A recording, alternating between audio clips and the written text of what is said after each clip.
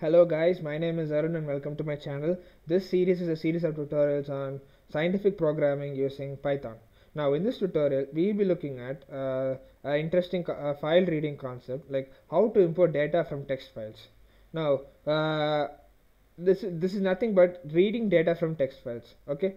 Now what I have here is that if you guys look at my folder here where I kept all the files, okay, I have two data sets.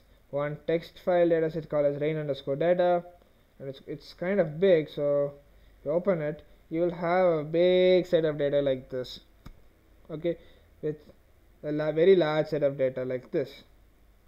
Okay, fine, you have a large set of data like this. Okay, let's see how to extract this using commands in Python. For that, what you need is that first you need a file pointer or a file object to open and close the file first. Second, you need to collect one way of looking at it is that you need to collect all the data as a single massive string. Okay, and then what you do, you just break the data into lines, and then from each line break the line into subsequent small data, and using separators you can assign them to the values in the file, assign them to the variables. Okay, now before going about that, let's look at the data file again.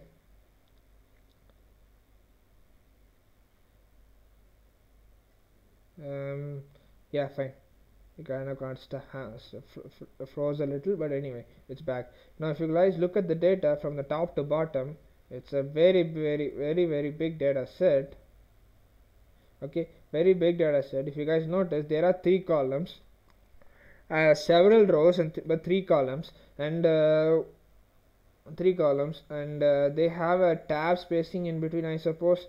And then what you have is that one column has has only years in 2013. Another column has some kind of value that is ranging from close to 1 all the way to 220 point something, whereas third column has lot of zero values, and also once in a while it will have a lot of positive values as well. So as of now we haven't seen any when we zoom it up, but you will have some positive values put here and there. Okay, so this format is necessary. Okay, now let's do this one by one. First we need a file pointer to open the file. So what I'm going to do, to create a file pointer or a file object, we need this command called as open. So let me copy this and I'll walk you guys through what's happening. Okay, now what this command does is that it creates a file pointer or file object called as f. Okay, and it opens the data. It opens the data. Okay, this open function opens this file called as rain underscore data.txt in read mode. Okay, so if you guys so the syntax is file name and the access type. If you type R, it's read mode. If you type W, it's writing mode. If you type RW, it means read and write mode. Okay, then what I'm going to do is that I'll extract if I just let's see, if I just print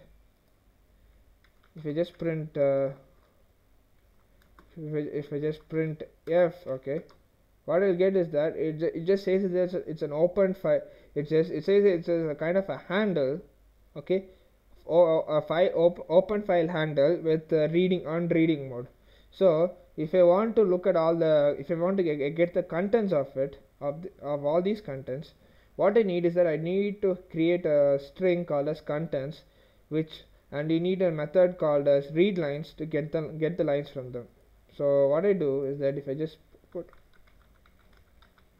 contents equals f dot readLines and press enter, okay, press enter, nothing happens. But if you look at the variable explorer, okay, I think it's too big, so you may not, okay, if you look at the contents, what you will see is that you are getting a very long a very big list, with each list to be one big string like this, okay, and it's a very long one, so it just goes on and on and on. Okay, Okay, so if you're doubtful as to what's going on, just print contents. It's going to give you a big list with all the values given. Okay, now this is a very big one, so what I'm going to do is that let me break this into reasonable chunks. Before I do that, let me create 3 empty lists called as y, sec and rain. Okay, I'll explain what's going on. Y will be used for storing the year, sec is used for storing the second column values, and rain is used for storing the third column values. That's it. And as of now, I'm just initializing all of them to be null arrays or empty arrays over here. Okay, and then what I'm going to do is that I'm going to unpack the contents, unpack every line in the content. I'm going to use it. Okay, so what I'm going to do, I'm going to start a for loop stating for line in contents. Okay, and then for line in contents, and then I'm going to use line dot split to get the individual values out. So if you look at okay, what I do is that as of now, let me copy this alone. Okay, we just print line. A print line is going to print all the lines except one after the other. It's going to print all the lines one after the other, and there's a spacing between them, which indicates that because the lines have something called as escape sequence at the end, and that's getting printed also. So okay, now we're getting the lines. Now the next thing is, let's get the individual values of it. So what I'm going to do is that I'm going to type for, sorry, how did that come? Okay, for line in contents, I'm going to use 3 variables, namely a, comma, b, comma, c, the unpacking mechanism we used last time. Okay, and then I'm going to use line dot split command to break individual lines. And then what I'm going to do is that I'm going to append y with, I'm going to append them y dot append a, and sec dot append b, and c dot I guess rain. Yeah, it's rain dot append c. Okay, if I press enter, there you have it, and that's it. Now the data from the file has been extracted nicely. So if you look at the variables, don't worry about a, b, and c. Let's look at y, sec, and rain. Okay, the rain is like this. All of these are extracted, and these are strings as of now. Okay, that's fine as of now. Okay, and if you look at sec, it's again a list. It has a list of numbers. All of them are strings by default. Similarly, if you look at we saw rain, and we just have to look at y, which is again a list, but it's just numbers. Okay, now what can be done is that we want to access these, so we need to use them as numbers. So what I'm going to do is that I look at the split over here. They're available as contents.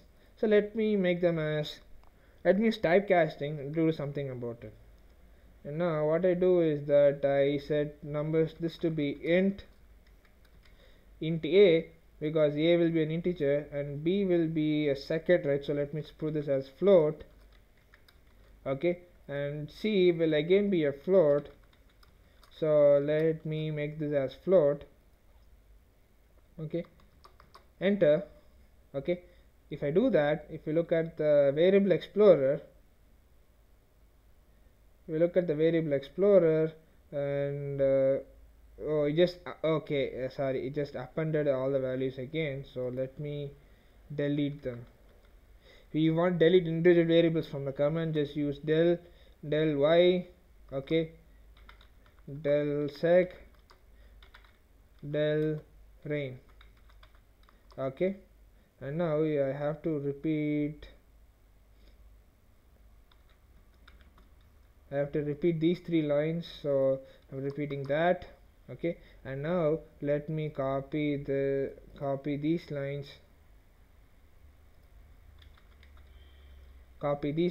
okay.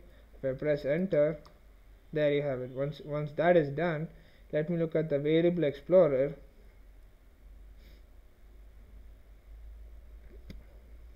If you look at the variable explorer, let me just have a look at rain. You see, it's a list, but all these values are floats. Okay, all these values are floats. Similarly, if you look at the other values as well, they will have these are integers.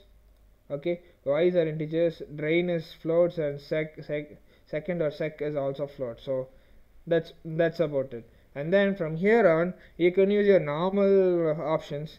Okay, your normal options to work with it. So what can be done is that if you want all these to be numpy arrays, what you do is that y equals np array of y. Okay, sec equals np array of sec. Okay, and then rain equals np.array of rain, and that's it.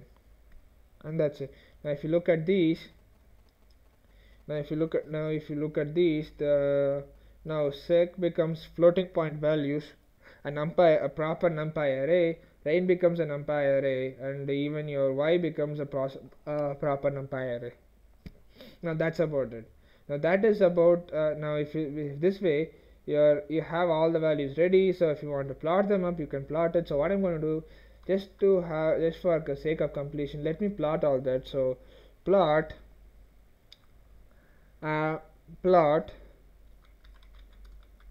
now sec comma rain comma label equals rain. Okay, let this be in red color. Okay, I guess this has to be before label. Okay, now if I plot this, I get a plot like this, so indicating that once in a while you have a lot of spikes, but most of the time you have nothing. Okay, and if I were to,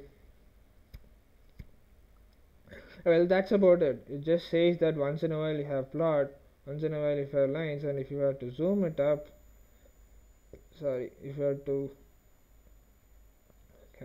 close it. Like, if you can zoom it up if you want and have a look at it, but this is how the plot looks like. Okay, this is how the plot looks like.